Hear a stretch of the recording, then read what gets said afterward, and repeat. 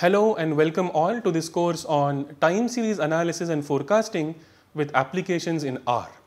So this would be an introductory video where I'll very briefly tell you about the course structure and a very short background of mine and some motivation for all of you to go ahead and then actually enroll in this course, right? So myself, my name is Professor Sudeep Bapat. I am an assistant professor in the Shailesh J. Mehta School of Management here at IIT Bombay. Now, very brief background of mine. So, prior to joining IIT Bombay, I was an assistant professor at IIM Indore in their operations management and quantitative techniques area. And my background has been statistics all throughout. And even before that, I was in the US. So, I was a visiting assistant professor in the Department of Probability and Applied Statistics in the University of California, Santa Barbara in the USA.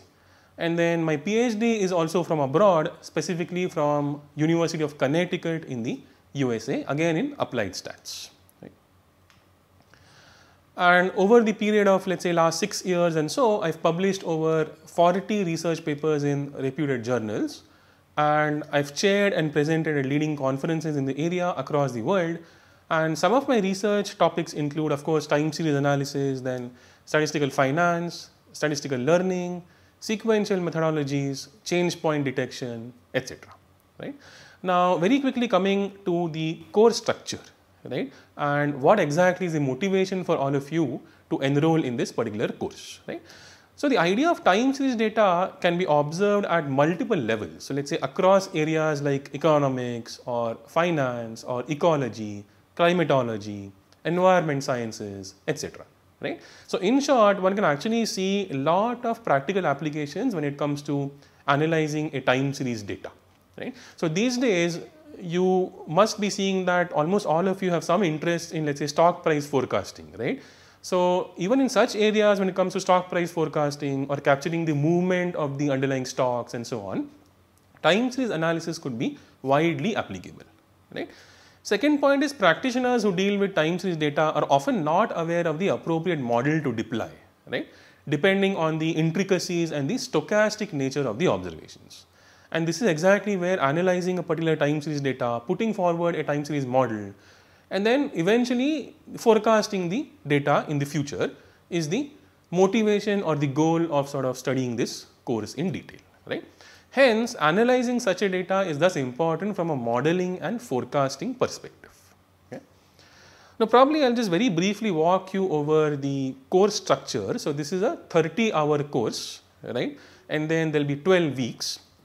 So, specifically the first couple of weeks would be again very basic introduction, then idea about stationarity, some basic time series models, non-stationarity, right.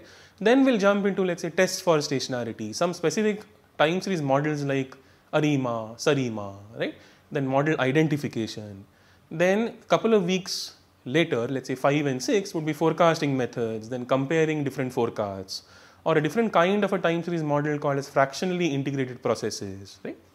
And then the second half, let's say week 7 and 8 will start with multivariate processes, co-integration, causality analysis, right? Then Fourier transformation, spectral density, volatility modeling. So again, these days, all the markets, so if you see Nifty or Bank Nifty or whatever stock asset you're following is highly volatile. So how do you capture that volatility and then try to model and forecast down the line would be again an important aspect.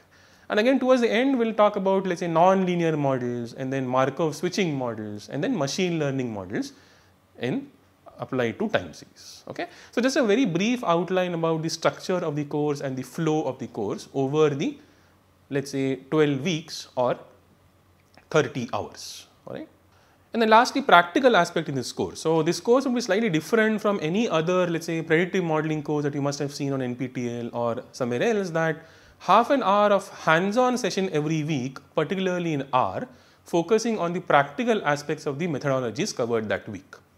And as all of you might know, that R is an open source software which is highly beneficial for data analysis and forecasting. All right. So we'll try to sort of connect all the theory we've been studying that week and then to tie the actual understanding through a practical session every week.